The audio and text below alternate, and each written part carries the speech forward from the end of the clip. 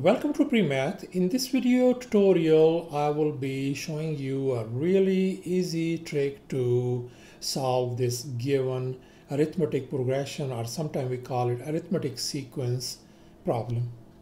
And here is the question. It states, in an arithmetic progression, if a sub 10 equals to 38 and a sub 16 equal to 74, then find the value of a sub 31. In other words, if the 10th term is 38, 16th term is 74, what is going to be 31st term? As we can see from this given information, a sub 10 equals to 38 and ace of 16, the 16th term is 74, and we are looking for ace of 31. And here in the very first step, we are going to find the value of the common difference D. As we can see, we have been given ace of 10 equals to 38, and also we know ace of 16 equals to 74.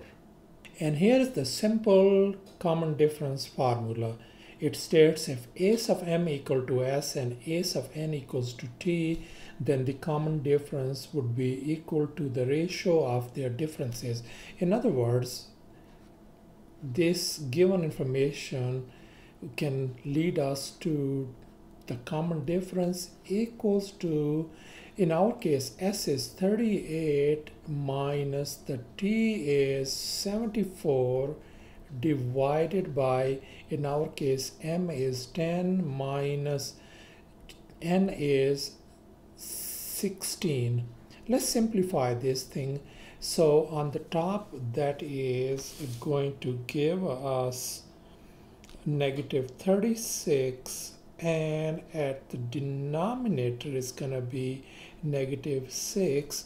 So that means our D turns out to be positive 6. And in this step number 2, we are going to find the 31st term. That means ace of 31 equal to how much? So that means ace of 31 we don't know. And among these two, between these two given values over here, we are going to pick the simple or easiest one, and the easier one is ace of 10. So I am going to pick a of 10 equal to 38. And here let's recall our arithmetic progression formula. It states ace of n equal to ace of 1 plus n minus 1 times d. If this subscript 1 is over here, then it's gonna same number gonna show up right up here. So then we can write this as a general. Wherever we see 1, I can write down m over here, and once again 1 can be replaced by m. Now we got this general form of this arithmetic progression. Formula is ace of n equal to ace of m plus n minus m times d. So thus in our case over here, I'm going to call this 31 as an n and this 10 as an m. And now I am going to write down this formula right up here.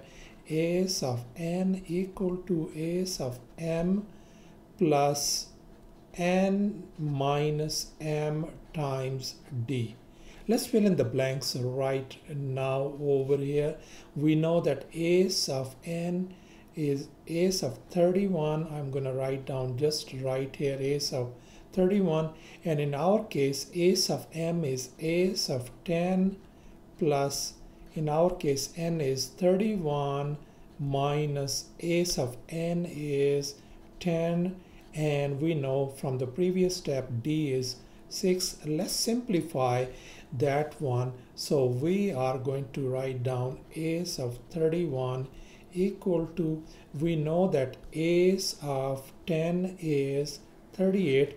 I'm going to replace this one by 38 plus 38 take 31 take away 10 is 21 times 6. Let's simplify furthermore.